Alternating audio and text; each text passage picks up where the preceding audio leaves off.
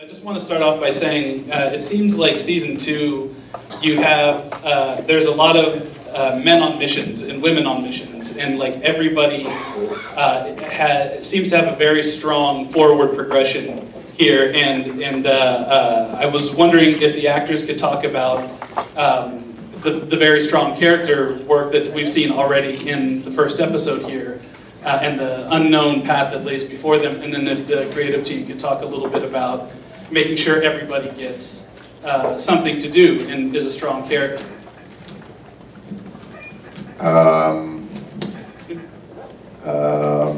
Forgive me, I literally forgot the majority of the scenes that we shot first season. I'm serious, because we've, and it goes to your question, because we start in such different places than we originally played with the most in the first season, and the arcs of all the characters is pretty extreme and very big, and we all go through some pretty insane changes and mix-ups through the course of the 10 episodes in the second season.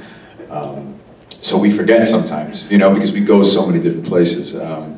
But for myself, what I loved about the way we started the second season, and as it continues, is we take, you know, this iconic character, Seth Gecko, the mouthpiece of the Gecko brothers, who always is the showman, acts like he has it together, and we rip him apart from his primary codependent relationship he has with Richie. You know, he's never operated in any other way, just the two of them as a duo. And we rip him apart in a pretty strong way at the end of the first season. So what happens when that guy is at his absolute worst, you know, under the rock? He's just completely destitute, down and out, and at his lowest, absolute lowest point. So that was really fun to explore, and as the season goes on, we rebuild parts of him, and we watch him kind of, you know, his arc starts at the lowest, then he goes to all these other crazy places. So it was very satisfying to play different sides of this guy. It sounds like Richie's handling the separation better. Yeah. Well, he found an age-appropriate girl to hang out with, and you know, I found heroin, so. I'll speak about Richie, thank you. Yeah, I think the main difference for my character this season is we're kind of seeing him, like you said, we're all on missions, but for this time, I'm on a mission without my brother. So the history of my character is we've always worked together as a duo, and obviously at the end of season 1 we split, so now I'm in this new partnership with Santanico, and I'm trying to see how that's going to be different for me. Richie was always kind of the number 2 guy to Seth in our history, and now that I'm working with Santanico, I think he thinks that maybe he can kind of call the shots and he can kind of be the guy who's driving stuff, but maybe like real life, always women call the shots. So maybe we'll find he's, you know, falling back into the same place he was before.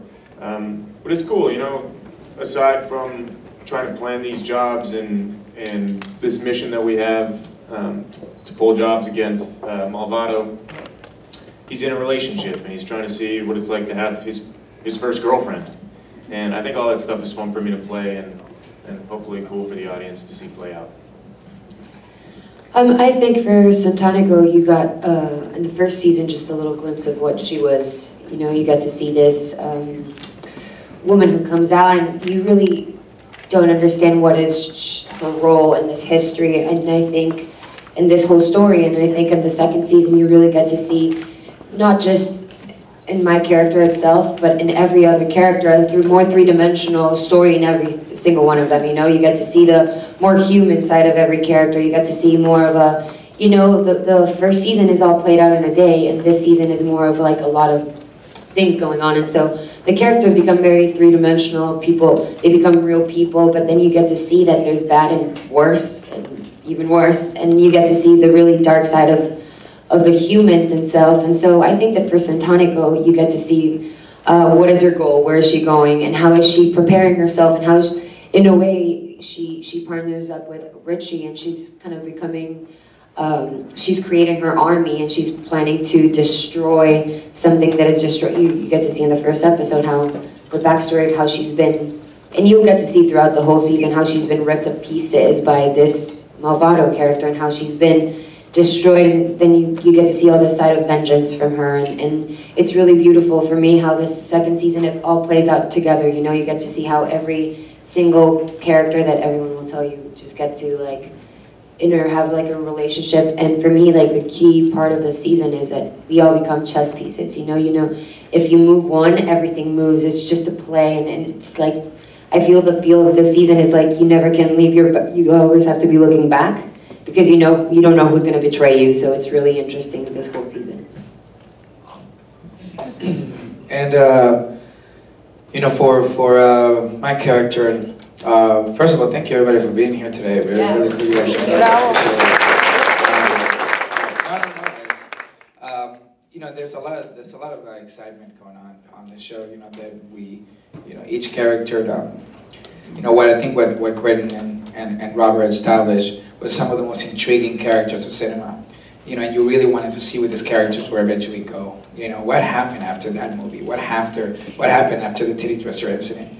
And this second season, we really get to breathe. We really get to walk with these characters and understand eventually what path would they be taking after the movie. And I think that's going to be really unpredictable and really excited and really twisted. And for my character, Carlos Madrigal, you know, last season I think you understood that, you know, for 500 years it's been, by Santanico's side, they've been building towards a prophecy, walking among the living, and what I thought was really interesting is that 500 years later, the big showdown happens. There was a betrayal. I get betrayed by the woman that I believed I loved, and I get sent to the labyrinth to get re-educated.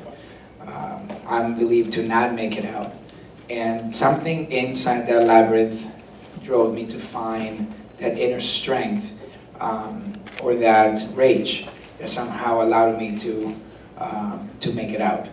And you will see as this character comes out, earn his spot again within the underworld, and most importantly, executes what his real goal is. Now he's really driven by something else. Before it could have been love. It could have been the actual achieving of the prophecy. but now he comes out with a very different outlook on things. He's very, very angry. Hello, everybody. Kate is a changed woman this season. I mean, she started off in season 1 as a bratty teenage girl who just didn't want to go to freaking Mexico in an RV with her dad and her dad. And when shit hits the fan, and it really changes her. And for me, especially, this season starts out with a choice. You know, you have me, Kate, and Seth, and they're both in the same situation. They've both lost everything. They've lost everyone they love. They've lost the path that they thought that they were on. And now you have two people that are just lost. And you see this decision happen between the two of them, and Kate is like, she's not gonna let this eat her alive. She's gonna go find her brother. She's gonna be a family. And then you've got Seth, who's like turned to drugs. And obviously I'm an enabler. Enablers Anonymous. And I guess you'll get to see throughout this season that this is really Kate's journey towards redemption. Yeah, that's a good, thank you. Thank you. You're welcome. That's all I'm saying. And yeah, redemption. And she was so angry at the end of last season. I think she really hated her brother. And as you can see, I must have had some kind of change, because I think I realized somewhere that he's my only family, and family is all you need. Ohana means family. Excellent reference. Yeah. Hey guys. So on a blog I read, I'm not sure who said this, but they said that if the first season was daytime, the second season would be nighttime, because it just takes a really, really dark turn. And I think especially for my character, it's really true. And definitely for Scott, he goes through some pretty dramatic changes. He starts off just as a rebellious young teenager with like angst. And then he's traveling into this like really, really crazy criminal world. And what you'll see in season 2 is he's in some pretty bad shape. Yeah. As you see him on the chain. And I was gonna say I don't want any spoilers, but please tell me that you recreate the Pulp Fiction "Bring Out the Gimp" scene for the rest of it. That's where you guys are going. I don't wanna. Yeah. Hey, No sorry, I spoilers. didn't No mean to spoilers. But yeah. After all the stuff that he goes through, he's gonna take all of that, and at the end of his journey, he's gonna try to find himself. I think he's just a really lost guy, and he really wants power, and he wants acceptance, and he's looking for it in like all the wrong places, as we might see later on. But yeah, I think he just wants to find his place in the world, and he goes to this gentleman right here to find it, and takes him to some crazy places. So yeah, that's coming up in season 2. I still can't believe I'm here. I mean, I'm working with the dream team right now. I'm working with my cast and Robert and Diego and Carlos. It's I can't believe it, man. These guys are just fucking badasses, and I get to be a part of it, and I get to learn from these guys and the journey that we're all taking it together, and we all feed off of each other. No pun intended. Little bit of fun. And I'm so stoked to be here. As far as my character, I think from the first season to this season, you'll get to see him, how he, his relationship with his family, and it basically really his relationship with the battles and inner demons with himself, and discovering who he is through this bloodline that he didn't know existed, in this whole world he didn't know existed. And there's some crazy shit that's happening, and you guys are gonna freak the fuck out when you see what we're doing. His character becomes a super badass too. Just wait. Yeah, it's gonna be fun. Well, hello everybody. I'm the token blonde guy. Show, gotta have one of those. Yeah, it's kind of wild taking on a role called Sex Machine. It's a trip. It's been a wonderful ride with these guys, and season 1 was a lot of fun, and I kind of felt like the character that I played is Professor Tanner, who reveals himself to be Sex Machine later on down the road. He's I kind of feel like he's like sort of the Greek chorus of the show. He's a bit of an outsider, and he's not involved. He's not a family member. He doesn't have bloodlines. He doesn't have, he's not a gecko. He's got blonde hair.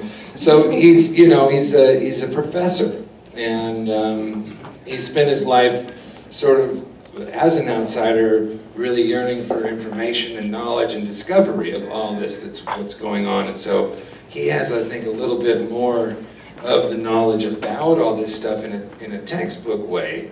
And so he's not necessarily going through it on a first-hand level as much. So, I notice I wasn't in this one, but in the may next go for one, that next week. Yeah, well, And presents are spelled. There's a sex machine all over. So Switch your chain. sex machine all over everything. No, so season 2 will be fun, and again, being a little bit of the Basil exposition and kind of I don't know. I guess sort of like the bridge between the audience and the main guys, but I tell you, it's a heck of a ride, and I'm, as Jesse said, I'm blessed to be here with these guys. It's a hell of a group. This all sounds really cool, but we were just trying to get as many movie references in the scripts as possible, so I don't know what any of these people are talking about. Yeah, I could tell when you had a monologue all about Burt Lancaster. Yeah. I was like, you're Yeah. speaking to me. Well, I don't know it's- about the rest of the TV audience, but I'm like, yeah. I mean, for Hell us, yeah, look, Train. for us, I mean, I consider myself a caretaker of Robert and Quentin's characters, and So, you know, when this opportunity was given to me, you know, it was sort of like, how do we honor these characters? And they're so rich and there's so much great stuff going on. So season 2, I mean, rhythmically, you know, they've covered a lot of the stuff, but season 2 rhythmically is similar to season 1 in the sense that they were all disparate people from disparate backgrounds who had sort of come together and got pulled together by the events of the day, you know. And there's a very sort of similar type timeline in season 2, and they've all been sort of sent different ways at the end of the first season. So now forces are sort of pulling them back, and they're all kind of, you know, headed toward one goal. And you know, it builds slowly but surely, but it's really about expanding the universe and also really digging deep on these characters who, you know, for me are just, you know, so rich and so, you know, just compelling.